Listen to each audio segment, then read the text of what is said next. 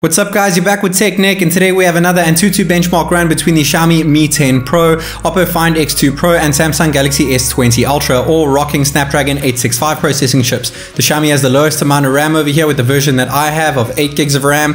We also have the latest updates and drivers available for the Snapdragon. We have a 90Hz panel and we're going to be running Game Booster in order to boost our AnTuTu. The Oppo Find X2 Pro comes with 12 gigs of RAM, that's the minimum spec you can get. Also updated to the latest color OS. We have a 120Hz panel, we're going to keep things at Full HD Plus since that's native on the Xiaomi. Enable high performance mode and use game space to go into AnTuTu version 8.2.9. The Samsung, I have the Snapdragon version over here, 12 gigs of RAM. We're going to be updating our software as we did with the previous ones. 120Hz refresh rate panel, we're going to keep things to Full HD Plus, and we are going to enable high performance mode and focus on performance in Game Booster and launch it from Game Launcher. Guys, this is Technic, and without further ado, let's go. We're going to start here with taking a look at the hardware configurations of all devices. Feel free to hit pause here if you want to see more details. Then we're going to check out the battery at the start over here. So they're all different percentages here, but we'll compare that to the end result. The hottest one so far in degrees Celsius is the Xiaomi, and the lowest being the Samsung over there. Same case with CPU degrees Celsius at the start, the Xiaomi being the hottest and the Samsung being the lowest. It will be interesting to see how that stacks up at the end. We're going to start the test here with 100% real time. We'll speed up to 2400% later on so that I don't keep you guys here all day. But we're going to test out the Adreno 650 GPU chipsets in all of these phones here. That is the graphics department of the Snapdragon 865 processing chip here.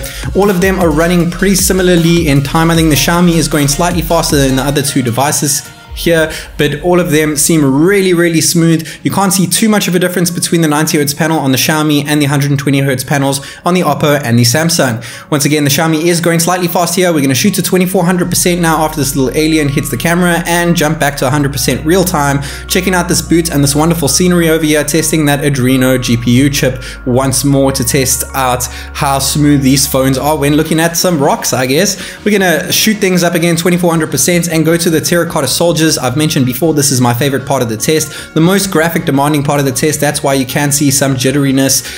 It is kind of jittery on all of the devices. You would expect it to be really smooth running the 7nm plus technology chipset from Qualcomm over here. It's not as smooth as you would want, though it is smoother than any other device you will ever see around. These are pretty much the three top performing phones on the market right now. They're all doing a superb job. They look really smooth at their high refresh rate panels, all at Full HD Plus resolution. Remember, the Samsung is either or. So either we have 120Hz at Full HD Plus resolution or 60Hz at QHD Plus resolution, where the Oppo can run QHD Plus resolution and 120Hz, but we've enabled all of them at just Full HD Plus to keep things even with the Xiaomi, since the max resolution we have on the Xiaomi is indeed Full HD Plus resolution. We're going to speed things up here and then test out those wonderful Hertz panels when scrolling through the test over here. Well, AnTuTu does its own thing, but it does indeed show a little bit of what's going on with the frames per second that you see on these phones when it comes to scrolling.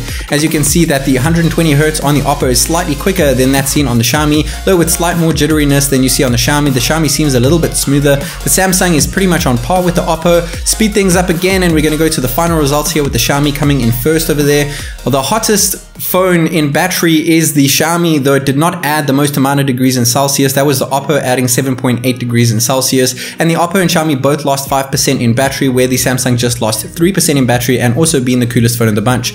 When it comes to CPU, the Samsung once again was the coolest with CPU. It only added 6 degrees, where the other two phones added 8 degrees Celsius. I'm really impressed with that. Samsung's cooling is actually doing a really good job here. First place, we have 590,000 points on the Xiaomi, lower than previous AnTuTu tests I've done. 578,000 on the Oppo in second place, and 534,000 on the Samsung in third place. That's actually increased from the last video I did benchmarking the Samsung Galaxy S20 Ultra. It actually got under 500,000 the last time, but because drivers were updated with the recent software update and the AnTuTu version 8.29 has been established to work better with Snapdragon 865 processing chip devices, it did do a better job. We have the Oppo just 2.1% worse than that of the Xiaomi, and the Samsung just 9.5% worse than that of the Xiaomi, but we have the best CPU on the Xiaomi, the best memory and user experience on the Oppo, and the best GPU on the Samsung. And until next time guys, this is Technic.